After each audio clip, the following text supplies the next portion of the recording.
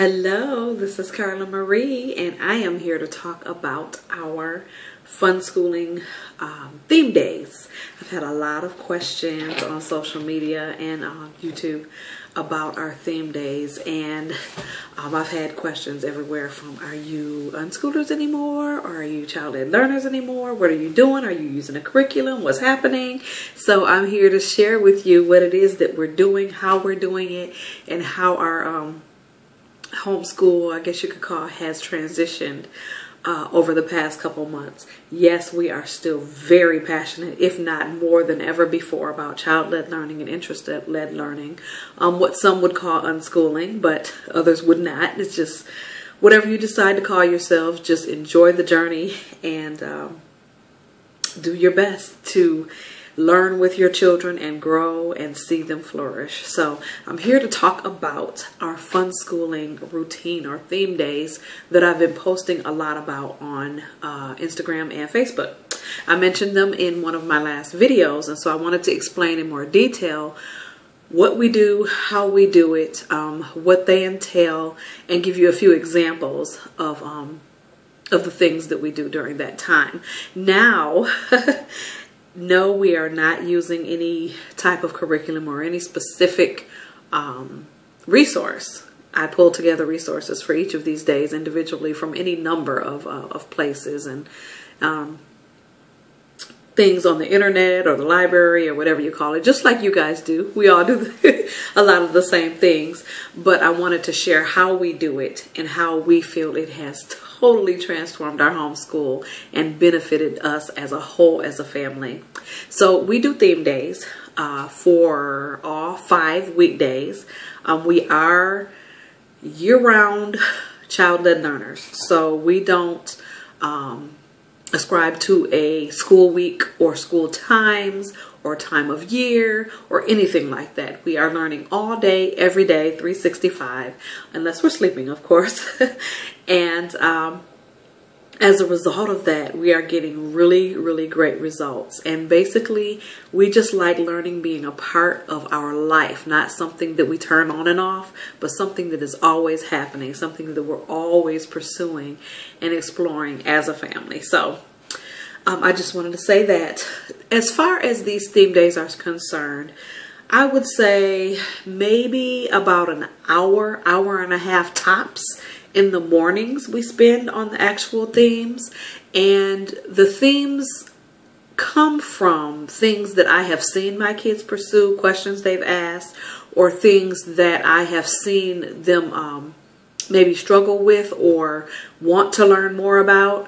And so I work that into a theme day, and it allows us to explore those things, answer questions, so that when they are spending the bulk of their day on interest-led learning, child-led learning, that they have those resources to pull from and that body of knowledge to pull from. So that's why I started doing it. We started doing it about back in October.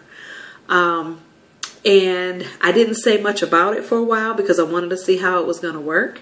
And I like doing themes, and the kids seem to like doing stuff like that every time that I've tried it in the past, just randomly. And so I said, hey, why don't we make this part of our homeschool or something that we do regularly? And it has really taken off. The kids love it. I love it. Dad loves it.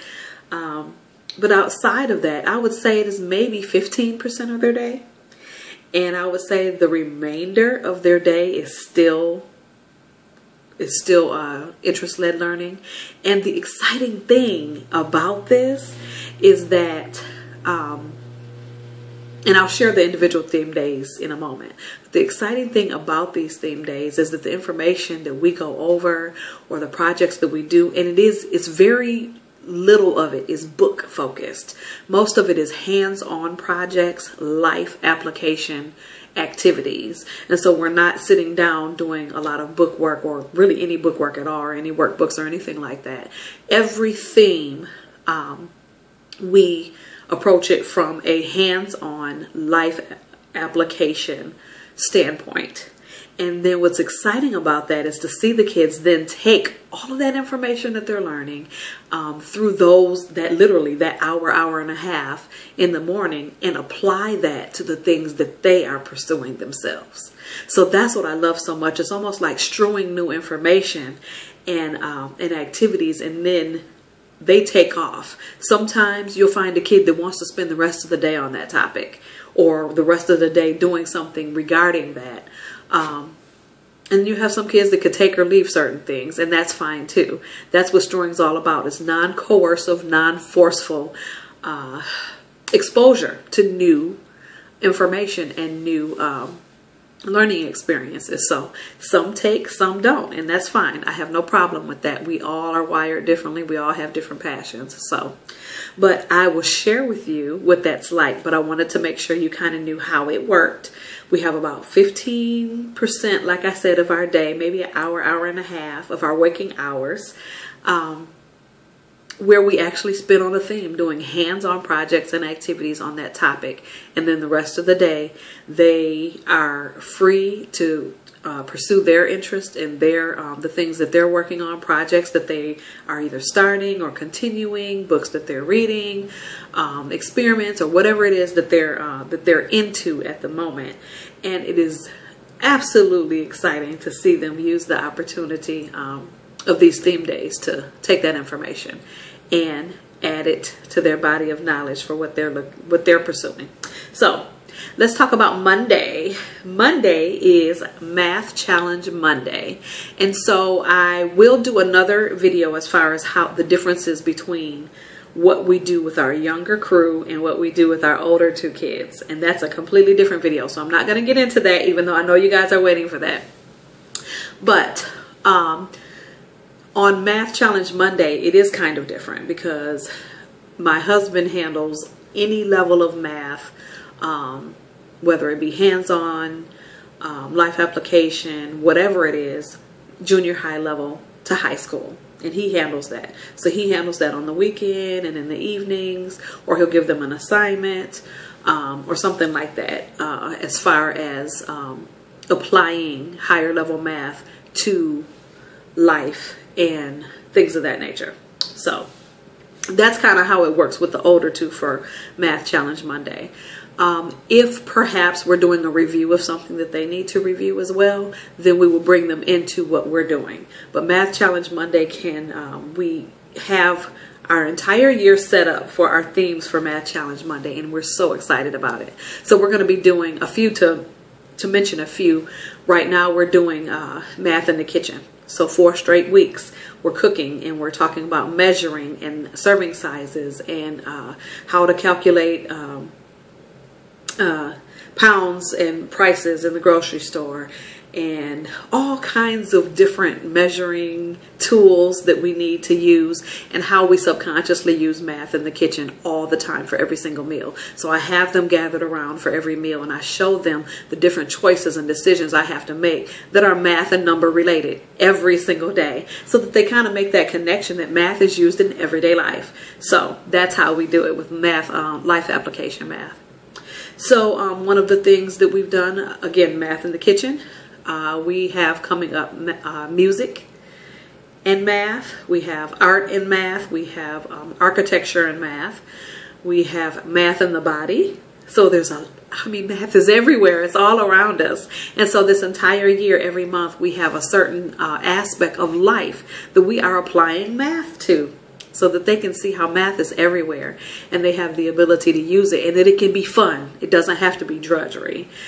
So we learn all of the things that most people would learn by doing a page in a workbook. We learn it hands-on and how it applies to every single area of our life. So that's how our Math Challenge Mondays go. And I'm going to show you a few examples of our Math Challenge Mondays in these clips right here.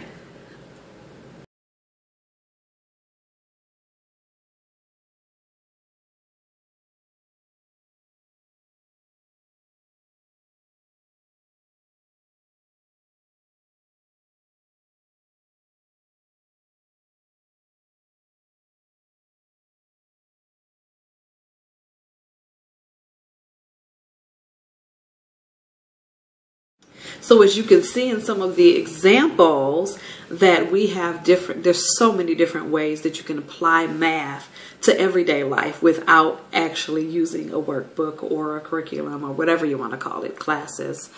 And that's how we do it. We do it through our theme days.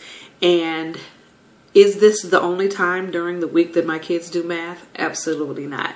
What happens is the theme days expose them to the concept, and then you find them doing projects and activities and getting involved in things where they have to use those concepts. And then you have the opportunity to step in once again and reinforce those concepts all over again. And so no, throughout the week, they are using every single topic you can think of, but it's the theme day that solidifies that information. And then they go about doing their other activities, and I'm able to pop in and pop out and add resources and answer questions and make sure that they understand the concept. But it's something that they're doing and something that they're pursuing, and they're learning how to apply those concepts to what it is that they're doing. So I hope that was helpful. We're going to have another video for every single theme day so that it would be short and sweet for you, and you'll be able to kind of digest each theme day separately. So thank you for watching.